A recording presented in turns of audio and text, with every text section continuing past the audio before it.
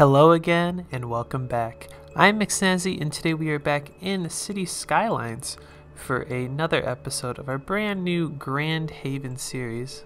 But before that, please consider subscribing down below. It's completely free and it really does help out the channel. Now, to get into this episode today, we are going to be expanding on what we did last time. If you haven't seen that video, go check it out. The link will be in the description below. Also, in the top right corner now, you can click on the playlist that'll have all the episodes of this series so far in it, so you can follow along from there. Now, in this episode, we are going to be starting the first suburb of this build.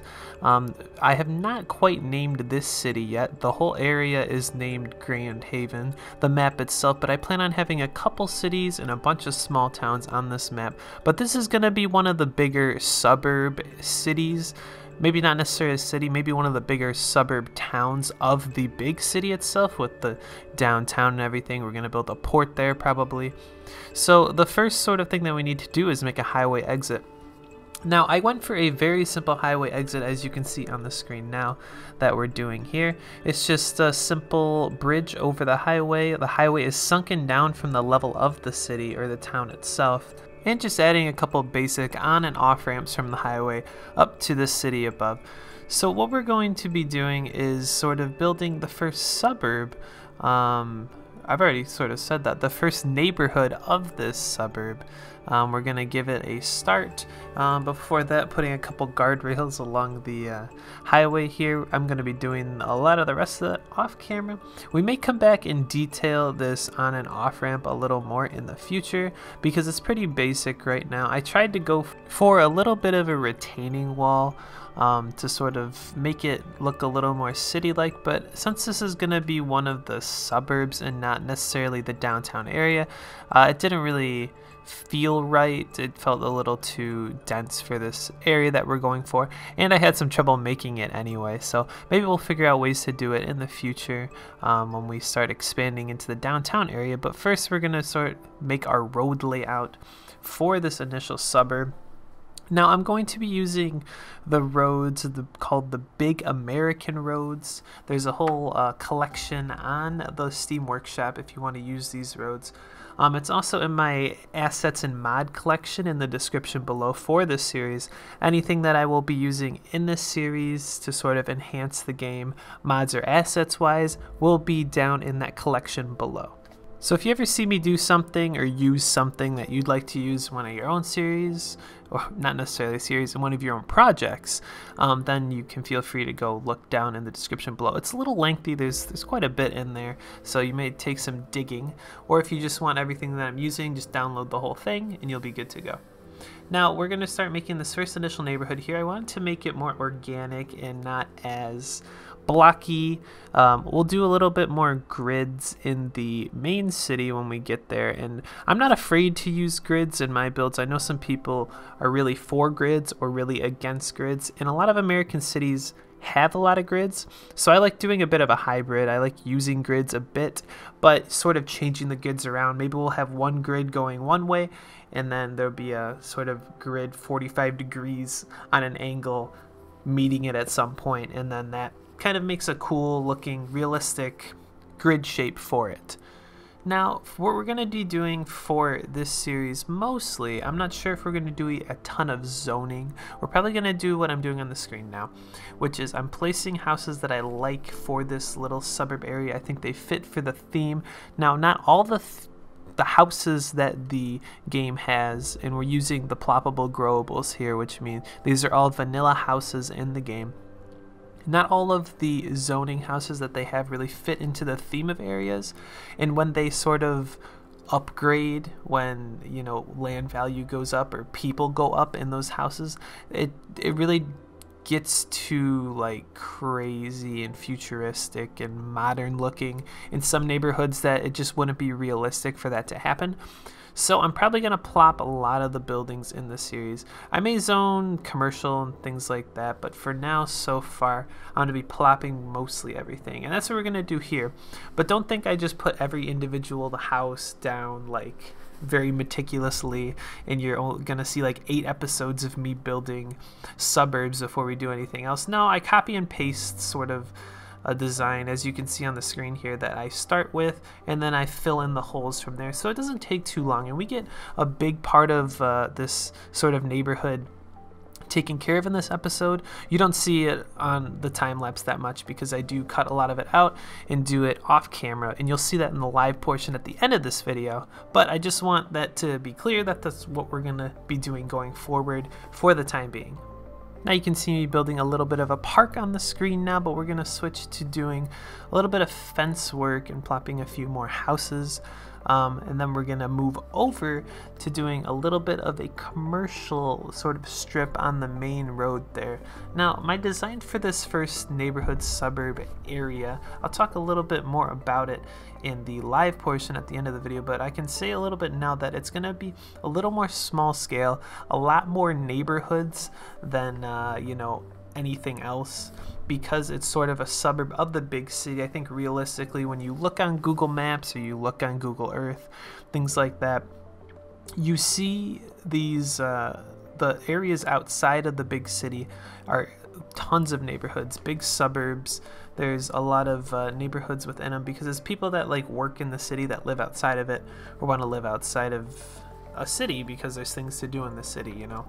So the realistic thing is lots of neighborhoods on the outskirts here, but we'll build some smaller towns in the future of this series where it's just a town not really relative to the city at all. It's just sort of its own thing. It has all its own utilities and all that jazz. But for this first suburb that we're going to start with, it's gonna go off of everything that the big city has when we make the downtown in the future. So just keep that in mind when we do this build. It's not necessarily to build a super realistic small town, more of a super realistic suburb of a big city. So here is me plopping down a few of these commercial buildings here. I plopped down sort of a little restaurant diner place, which I think fit really well. And then I sort of formed these two commercial buildings that looked very similar together to make sort of a little business here. I don't know what it is, but you know, it looks like something that would be on a main road here. And we'll jazz it up a little with some fences and things like that. I also end up doing in the off camera is putting a couple gas stations down over at this intersection towards the highway, because I think that's something that you see all the time, just gas stations right off the highway, because people like to stop and get gas right off the highway, and it's just a good place to put a gas station. So we put a couple of those here, but that's pretty much it for commercial buildings this episode. Mostly it's doing this neighborhood. I do end up putting a coal power plant down as well, that you will see later in the episode, but I don't know if it's necessarily going to stay there. I kind of have an idea of what I want to do. I didn't spend a whole lot of time on it, so it's not a big deal. But here I'm going to build a couple cul-de-sacs at the end here instead of adding these roads up to the main drag there. Mostly the main sort of roads in these areas will not have as many intersections with these neighborhoods. There'll be a couple entrances to the neighborhoods, and then they'll sort of flow from within with having some dead-end cul-de-sacs like this. So that's what I went for here, and there's a nice little trick to do it. You just put a larger density road down and then use move it to sort of scrunch it in, so it makes sort of a little cul-de-sac. Now for this ones we kind of have those little lines in the middle of it, but you won't really see it when you zoom out and look at it from above, so it's not a big deal. Now here is the beginning of putting down the power plant that I thought about before, because we do need to add some power to this initial area, and just so we can not have a bunch of houses without power and see all those notifications when we record the live play. We kind of want to see it moving when we do that.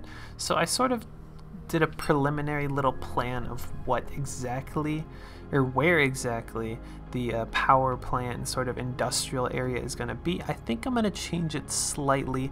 It's just going to move on the other side of the river that you see right now. I'll talk a little bit about that more in the live play, but for now we'll just be placing down this power plant, and I have a plan to do a big nuclear power plant to supply most of the power for the city, but for now I don't want to do that just yet, that build just yet, and I'm not sure where I'd want to put it.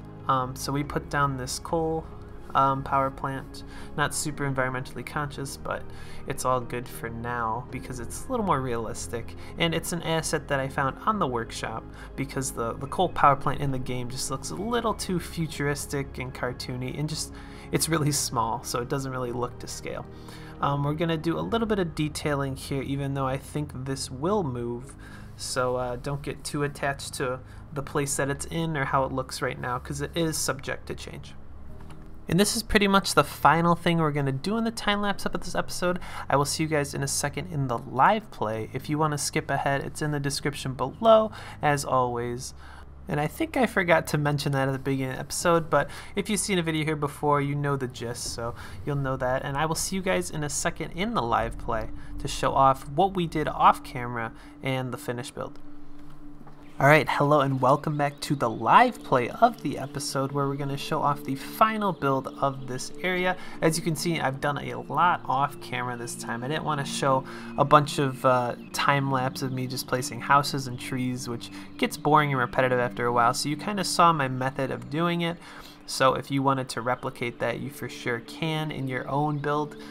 So let's get into what exactly we did. So I did end up just sort of copying the same houses that we did with the initial sort of template here that I made, and sort of copy and pasted a few times around.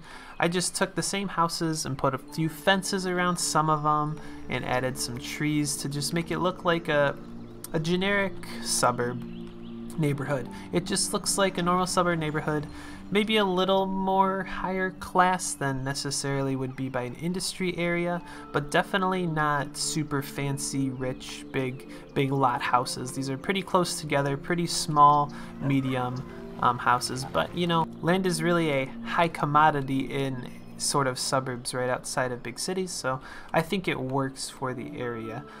Here is the sort of commercial building areas. We did put a little bit of rubble in the back of this big commercial building. We have the little diner here, and I also put a police station down. We will be changing this. This is just a placeholder because they were complaining about some criminal activity over in this neighborhood when I was turning the camera on to play. But I don't really like how the vanilla police station looks, so I think I will be getting an asset for that. And then, as I mentioned in the time-lapse, here's a couple of the gas stations I placed down, which work. They are the vanilla ones, and I'm sure I'll keep these. I wish they had a little better gas station varieties, but that's okay. Now, behind the gas stations, I sort of went for little sparse trees. I think little bushes and little tiny trees. I also made the ground with the oil texture, so it looks a little different than the natural grass. Just looks a little more beat up, like it's just an area that's not very well maintained. It's right by the highway, stuff like that. You kind of see this when you're getting off of highways in real life. And there's not a lot of vegetation usually. It's very sparse and spread out because they do work and they want to have visibility for cars, things like that. So that's what we did there, and I think it turned out really good looking at it from above. I'm really happy with the result of this, and I just can't wait to add some more stuff past these little neighborhoods. Now, this neighborhood, I do plan on expanding. It's going to be a little bigger, probably up this way, but over in this area I want to do a school, probably an elementary school and maybe a middle school with it, maybe like a little elementary middle school area. But we'll use an asset for that because I like building schools, and the schools in the game are a little small. I don't think they work necessarily. Over here, not sure what I'm going to do. I may extend the neighborhood down this area, maybe a park. I'm not entirely sure, but for now, I think this looks really good. We'll definitely extend this out more, add more buildings, things like that. Maybe we'll do like a big supermarket or something, like a Walmart, or you know, something of that sorts with a big parking lot area, because it seems very suburban America to have something like that from the big downtown city that we're going to build over here. Now, here's the coal power plant here. My idea for where this will probably go is across the river, and I think I want to make the industrial area of the city kind of over here. The elevation sort of starts going up right about here, so I think this area will be perfect for the industrial area. Now, the highway I think will move up to where the elevation is a little higher. We'll have it ride along this mountain, and we'll have some industrial exits that pretty much people that only are working in the industry will do, and that'll help with our traffic problem that inevitably happens if you just kind of let the industry ride on the same highways and exits as everyone else that's trying to get into the city. So I think it'll work out in the long run. I think it'll look good that the river's kind of separating industry from the rest of the areas. This might just end up being just like this, more neighborhoods, more suburbs, but it's getting a lot closer to the actual big city. So I think that's my idea for now, that maybe what we do in next episode is move this highway up, but I didn't want to do it for this one because we already did quite a bit in this episode. But I am extremely happy with how it turned out. And this is sort of the style I want to go for a lot of the neighborhoods.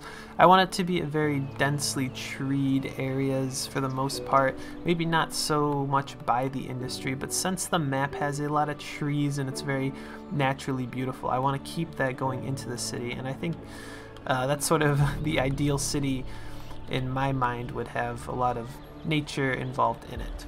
So I think this just looks like a very nice American suburb, and I'm really happy with the result. The houses work perfectly. I wish we had a few more to work with because it's pretty much the same 4 or 5 houses over and over again, changing the colors a bit, but it works and it looks great.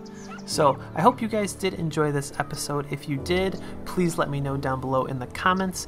If you're not subscribed, please consider doing so. It's completely free and it really does help out the channel.